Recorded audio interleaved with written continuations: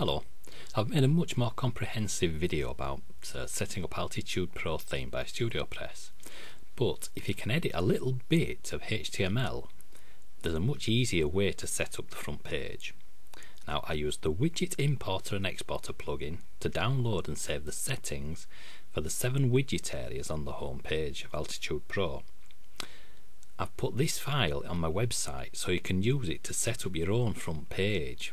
You'll need this plugin. Now, if you're viewing this on YouTube, if you look underneath the video, I'll put a link to the web page where you can download the code you need to follow along with this tutorial. So this is what I'm talking about. Altitude Pro's got all these are text widgets on the front page. That's a card picture that I put in myself. But normally you would set this all up by hand, but using this plugin makes it much easier. Now, when you first install Altitude Pro, you just see something like this. You see the blog listing. Any blog post you've made will be just listed one on top of another on your home page.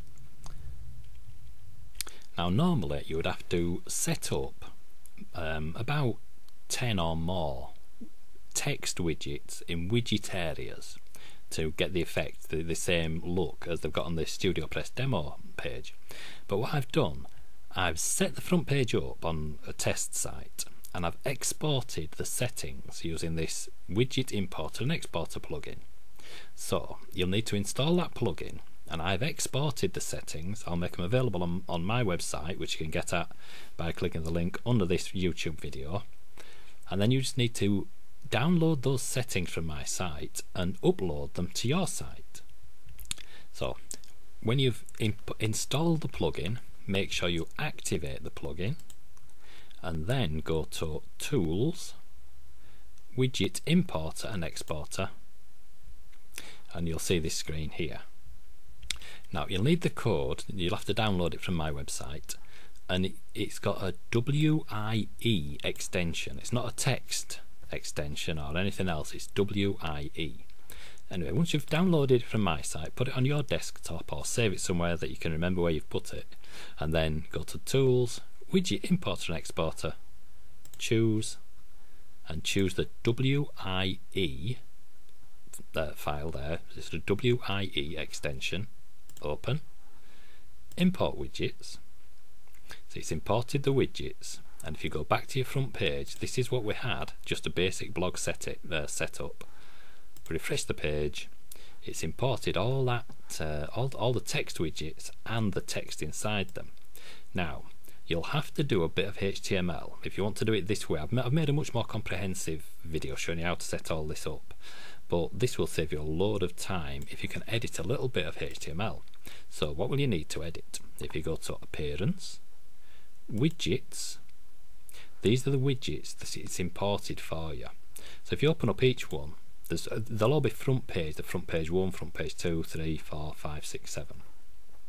So open the widget area, then the text widgets are inside those, and just change the text.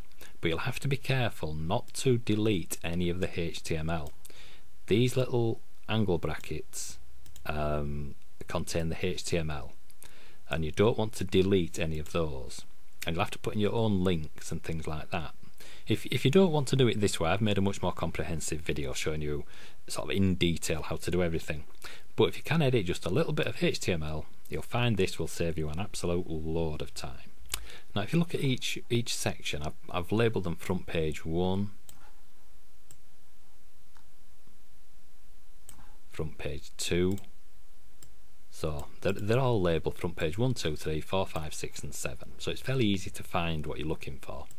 You'll have to add your own image, your own photo there, and change all the text for each section. There's quite a lot to change. These buttons, you'll need to change the text in the buttons and the link where the button links to, things like that. But if you know how to do that, this is a much quicker way to set up the front page. Now, you don't have to use this plugin to set up the front page of Altitude Pro theme, but if you do, it'll save you a lot of time. Anyway, good luck with your website. Don't forget to click the link below this video on YouTube, and that'll take you to my website where you can get the code you need. Good luck.